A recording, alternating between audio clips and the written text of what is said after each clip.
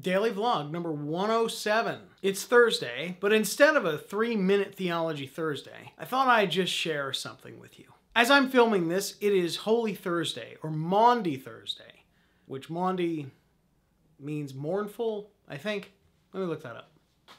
Siri, what does Maundy Thursday mean?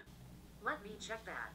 So, the word Maundy, apparently, comes from the Latin mandatum, as in mandatum novum do vobis und delegatus in vicium sicut dilexi vos. Somewhere I think a hellmouth just opened up. Actually, that's the Latin translation for Jesus' words, "A new command I give you, love one another as I have loved you." So Maundy Thursday is derived from the first word in that Latin phrase. Because it was at that Last Supper that Jesus gave that new command, that we should love one another as he has loved us. And even though the disciples didn't understand just what he was talking about, because they didn't see the full expression of his love until Good Friday, and even that didn't quite register to them until after Easter Sunday, when they saw him risen and he kind of set them straight. So today is Maundy Thursday. A Thursday when many Christians celebrate the Lord's Supper or communion or the Eucharist. We get together and remember that Jesus took bread and broke it and gave it to his disciples, saying, "Take and eat." That he took the cup of wine and he said, "This is my blood shed for you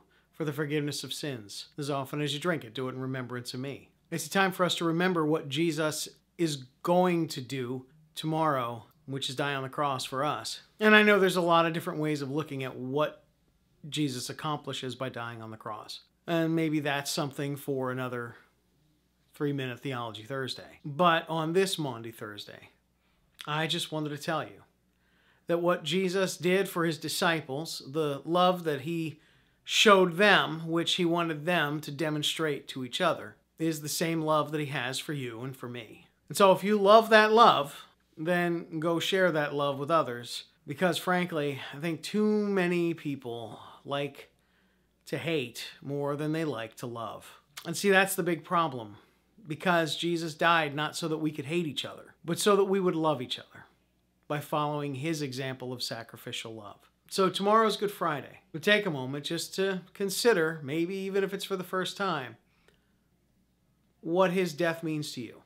And by all means, go to church on Easter Sunday, because that's like the Super Bowl for Christians. At least it should be. It's the day we celebrate Jesus is coming back and what that means for us. And I'll tell you this, of all of the theories and all of the sermons and all of the interpretations I've heard about what his death and resurrection means for us, this is my favorite one. That the crucifixion represents the worst that we could ever do to God.